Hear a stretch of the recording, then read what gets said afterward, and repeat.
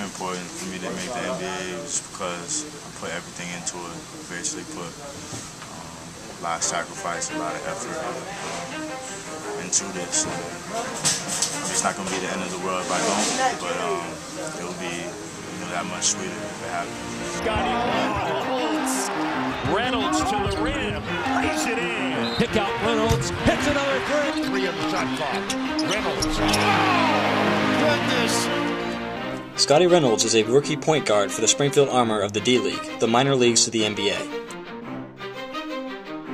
Just last year, Reynolds finished a stellar career at Villanova University.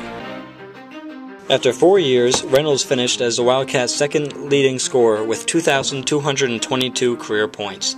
He was also an AP First-Team All-American and led Villanova to a Final Four in 2009. In an age of one and done, where players stay 1 year and head to the NBA, Reynolds stayed all 4 years and picked up valuable lessons from head coach Jay Wright.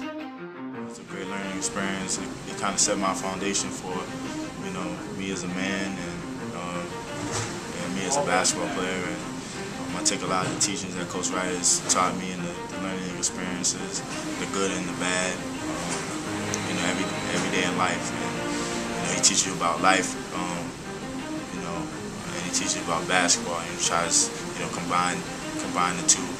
And I think about those things every day. After a successful career at Villanova, it was time for Reynolds to set his sight on his dream. June 24th, 2010, New York City, site of the 2010 NBA Draft. Even after one of the better collegiate careers in recent memory, Reynolds sat and waited for his name to be called. With the first pick in the 2010 NBA Draft, the Washington Wizards select John Wall from the University of Kentucky. With the second pick in the 2010 NBA Draft, with the third pick, with the 15th pick, with the 29th pick, with the 58th pick in the 2010 NBA Draft. At the end of the night, 60 names were called. Scottie's was not one of them. It was a tough day, but at the same time, I was prepared for it and prepared to keep working hard. Now every time I go out there with a little chip on my shoulder, and I've been doing that, since high school. So basically, nothing has changed for me. Still got that chip on my shoulder, still working hard, still trying to get to that level I want to get to. Going undrafted left Reynolds with an uncertain future. But for Reynolds, this wasn't the first time his future was uncertain. Scottie was born in Huntsville, Alabama, on October 10, 1987, to a single mother without a job. Scottie was soon put up for adoption.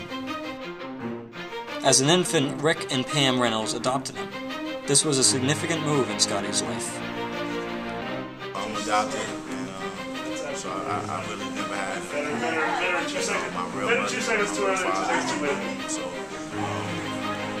my parents at home that adopted me have been everything to me. They've supported me in anything and everything that I've done, and they're kind of like the backbone of my success. After adoption, young Scottie's uncertain future became clearer. It appears the same is happening with his basketball career now. Currently, he is averaging 18 points, 4 rebounds, and 4 assists in 9 games for the Springfield Armor. Despite not being drafted, many in the basketball community feel he has what it takes to make it to the NBA. I think what Scottie's going to have to do, because he's a small guard, is he's going to make shots. He's going to make open shots. He's going to have to guard and lead the team. And I think he certainly is very, very good at leading the team. I think that that several teams will be looking at him. Did a lot of his playing here, and would not surprise me to see him with the team 20 years old.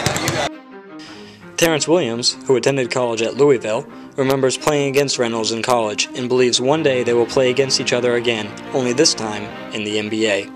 There's no way that kid shouldn't be on the NBA roster. He knocks down open shots, he plays defense, he's not selfish, he's quick for his position, he's strong, he rebounds, he comes from the Big East. So I would just tell him to keep doing what you're doing. just stay down here and show me more. You know, if any smart team is smart, you know, they would definitely, you know, pick him. If and when Scottie Reynolds gets called up to the NBA, it will surely be a very exciting and emotional day for him and his family. Call my mom, and she probably cry, I'll cry. Hopefully that'll just be another step, nice beginning. And with the way he's playing right now, that day should come soon.